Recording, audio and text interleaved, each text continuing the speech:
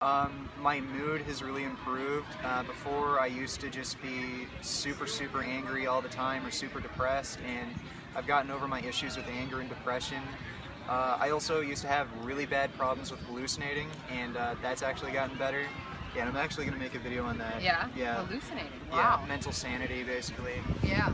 It used to be like pretty much every day, and once I went vegan, it went down to about once or twice a week. And cutting out caffeine out of my diet, that was a big thing, and then my hallucinations are pretty much gone. It's only when I have, like, you know, birthday parties and I eat chocolate or something that it ever comes back. But to be 100% perfectly honest, I do have angry, violent thoughts towards most people I come across. It's not a healthy mindset to have, but that's just how I think, and desire is different than intent. I might really want to hurt people, but I don't want the world to be an angry, violent place. So I don't behave in a manner that makes the world an angry, violent place. I might go complete psycho in some of my videos, but I don't act upon any of these violent thoughts that I have. I'm not going to kill any children. You know, you still might not want me to babysit, but no, I'm not going to crush any kids' heads in. You really shouldn't trust anyone. You don't know what people have planned for you. Repsion's a little fucking bitch. I fucking hate that kid. Like, I usually don't have a huge issue with people I make videos about, but yeah, if I had the opportunity, I'd kill him. Slit his fucking throat with this knife. Really like to use this knife on him. Like, he really does deserve to die. Like, he calls me a sociopath, I mean... He's just a piece of shit. I don't know if he's a sociopath or not, but he's just a turd. Should just be killed. Like, he's such a smug little bitch. I'd love to just slide a knife right across his throat and just watch him, like, just look all scared when, you know, he's just dying. I am making this video today to bring attention to questionable behavior that we see on YouTube, and also about mental illness. Now, by any means, I am not trying to make fun of people that are mentally ill. Quite the contrary, mental illness is nothing to make fun of. It's actually sad, and there are a lot of people who unfortunately are unstable. They can have personality disorders, mood disorders, different types of features that go with mood disorders, such as psychotic features, paranoia, and all sorts of other types of things associated with mental illness in terms of symptoms that you can see in people. Now, this is just an opinion, and you can form your own opinion. A lot of times people on YouTube may portray themselves in a certain light, and it may just be acting. But when it's too far, too far. Threatening to kill people, where it's blatant, portraying yourself as someone who derives pleasure from seeing people either suffering or fantasizing about wanting to see them suffer and die at your hands. At a minimum, borderlines on just a lapse of very poor judgment, and also is very questionable in the eyes of people who watch those types of videos. Now, one can make the claim that there's a difference between actual intention and actually doing something in terms of the behavior versus just saying it and making a threat, that there's a difference, and therefore it makes it okay to go ahead and threaten to kill somebody or take their life. However, I have to disagree, because intent and the actual carrying out of a behavior, it has a precursor. It has what's called a thought process. You are thinking about it, and also you have a desire. Without a thought process and without the desire, you're not going to carry out behavior. Many people who have actually murdered and committed homicide, they thought about it, and they obviously had a desire. Now, having worked in psychiatric hospitals in the past, in my previous career, I know the criteria that's required to put people in inpatient hospitalization, people who are unstable, who need to be hospitalized due to their mental illness. And while there's a variety of criteria that can be met to get someone hospitalized, such as suicidal thoughts or suicidal ideations, wanting to cause harm to yourself, there's also what's called homicidal ideations. Homicidal ideations is when you're thinking about killing someone, you're thinking about killing people and doing harm. You verbalize and you admit to these feelings and thoughts. Now, when people express these types of thoughts, this is definitely something of concern, and having worked in the hospitals when discussing these types of intakes with the psychiatrist, this was criteria that was sufficient to have people hospitalized to get them in a more stable mood and also a more stable state of mind. Other criteria for being hospitalized in an inpatient hospitalization situation for psychiatric care is having psychotic features such as hallucinations, paranoia, delusions, those types of things. These are features that can be associated with mood disorders. Major depression, bipolar disorder is one that's very common. People have heard a lot of it, about it, and it's sometimes called manic depression, but it's actually called a bipolar disorder in the Diagnostic Statistic Manual for mental illness.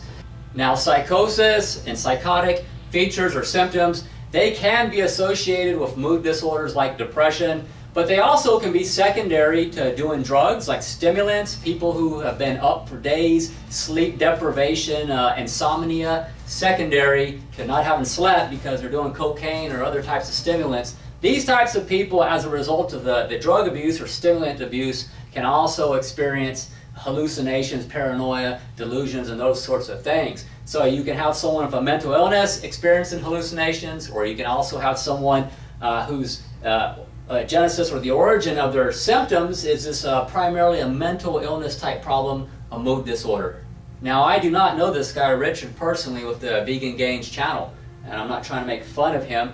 And whether or not he's actually mentally ill, who knows? But if you go based upon what he says, he admits to being mentally ill. In his own words, he mentions angry thoughts, depressed mood, and having thoughts of wanting to murder people. He admits to hallucinations, which is a very significant symptom of mental illness. Anytime you have psychotic features, something is going wrong, it's not right with the brain, you're not a stable individual.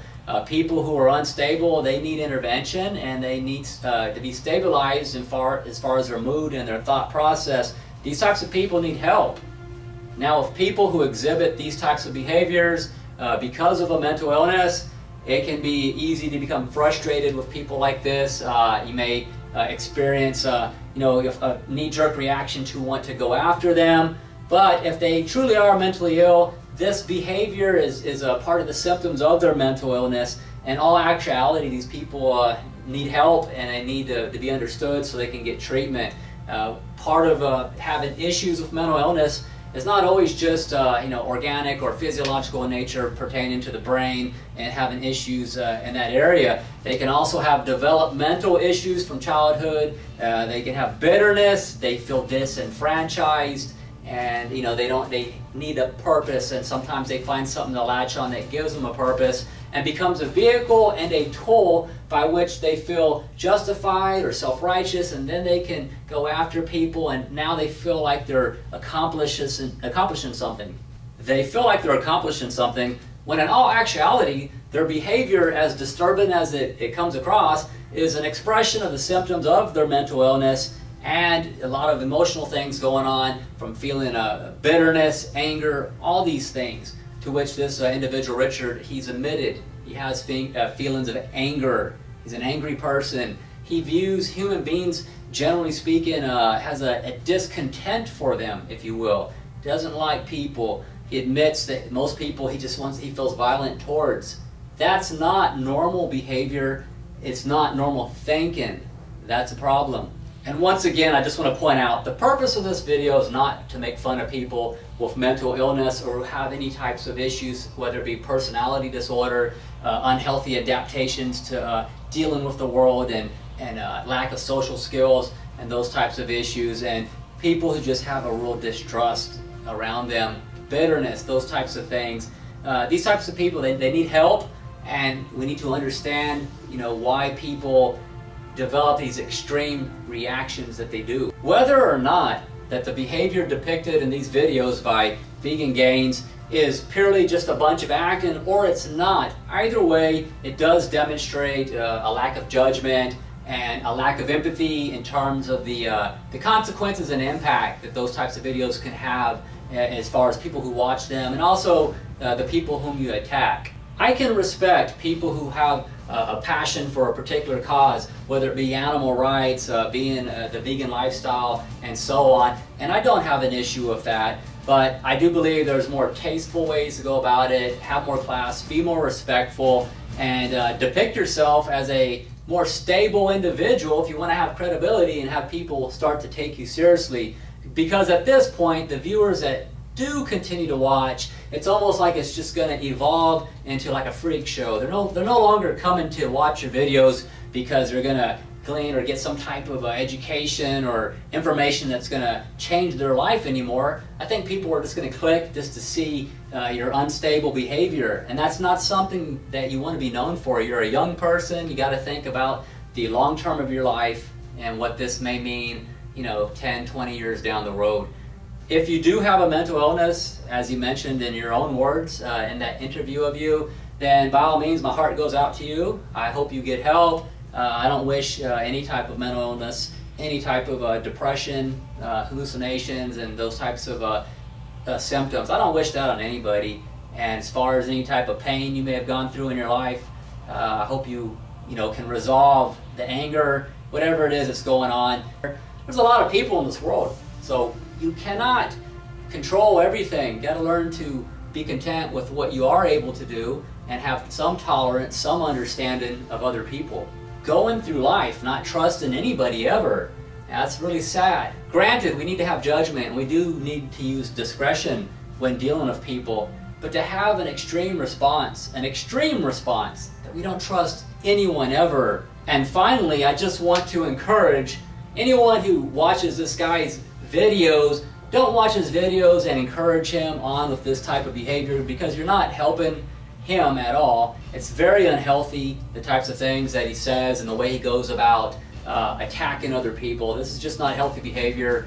Don't encourage it. Don't support that kind of behavior, because if you are someone who, if you're a vegan follower of his and you're trying to promote a world that has no violence, compassion, and all these things, but yet you're going to support someone's channel who is the antithesis and the opposite of all that. This guy talks about murdering people, deriving pleasure from causing harm to other human beings. It's a total contradiction, not only to himself, but also to anyone who would subscribe to that channel, who does it because they are vegan and you want to be one of those kumbaya, peace and love people. So come on, don't be hypocrites. Don't be self-righteous. Be rational. If you do subscribe to his channel because you like some of the videos that give you information that you feel are congruent with your life or lifestyle, hey, no problem, more power to you. But let's not encourage videos that demean other people, that are cruel and that are insensitive and, quite frankly, disturbing in the very core of the nature and the message behind them. And if there's anyone who happens to know this individual on the Vegangains channel, if you ever see him or hear him in person expressing thoughts of wanting to harm other people, there's a fine line between joking versus actually you can tell when something is not all right upstairs. Well, you have an ethical duty to report that person for the safety of other individuals and also to protect that person from themselves if they are not in a good state of judgment and they're just behaving in an unstable manner. So I hope we all can make some human gains in the area of compassion, tolerance, and understanding, and being able all to get along. Thank you.